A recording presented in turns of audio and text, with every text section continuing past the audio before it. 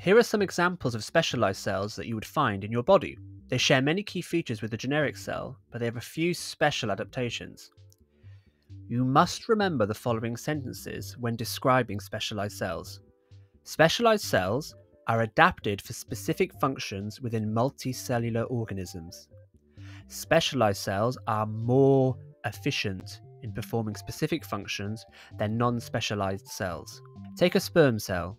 They have a strong tail for swimming the long distance to the egg in the fallopian tube where fertilization normally takes place. You may have a question where they give you a specialized cell and you'll need to suggest how they are adapted for their function or job.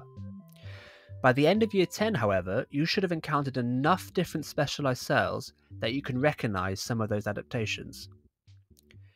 You will also need to understand the levels of organization within organisms regarding how cells organize themselves to become fully functioning multicellular organisms.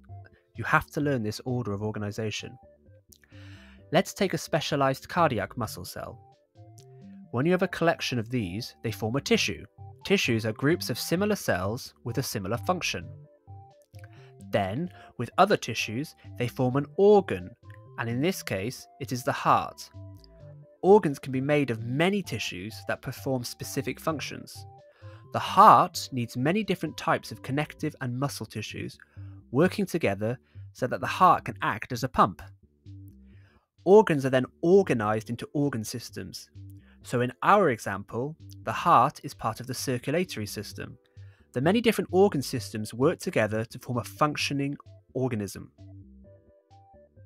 Specialized cells, tissues, organs, organ systems to organism.